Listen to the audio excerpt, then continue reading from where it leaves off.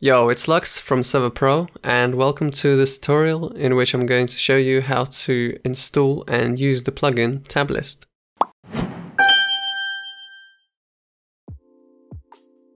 To install the plugin, simply go to the control panel, then go to plugins and type in Tablist with no spaces into the search. Then install the one that has the yellow writing in the little picture here. Once you've clicked install, just restart your server and you're pretty much done. If for whatever reason that doesn't work, you can always go to the bucket page and download it there and install the plugin manually. The link of course will be in the description below.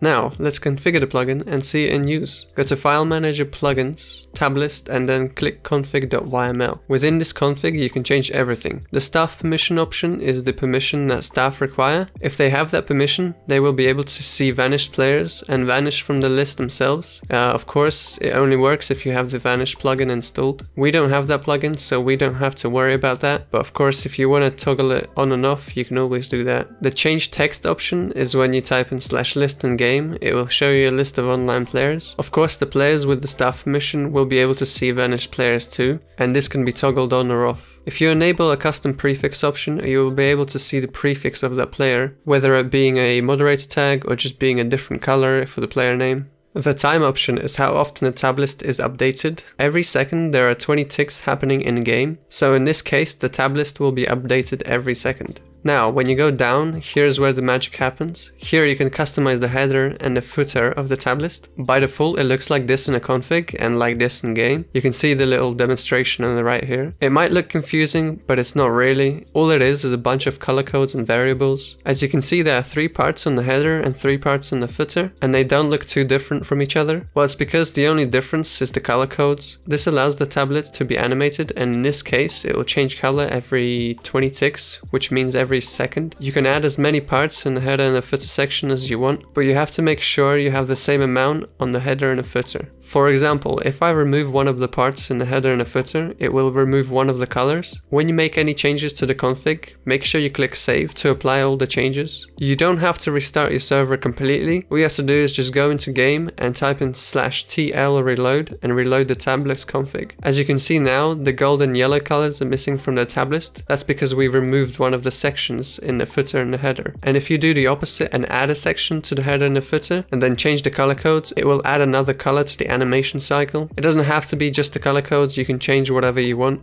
Just have a play with it and see for yourself. I've messed around a bit and created a very simple Tablist here. I've made it so that this pattern changes colors. In the header, I've made it so that the Server.pro part changes colors, and I'm also showing the amount of online players by using these variables. You can find out more variables if you go to the bucket page, then go to pages and click variables here on the side. Here you can see all the variables you can use, but if you want to get more, there is a plugin for that. It's called Placeholder API, and there's actually a link in the config file, so you can use that. Apart from that, there's not much else, so have a play with it, and yeah, hope this tutorial helped. Thank you very much for watching, and I'll see you in the next one. Goodbye.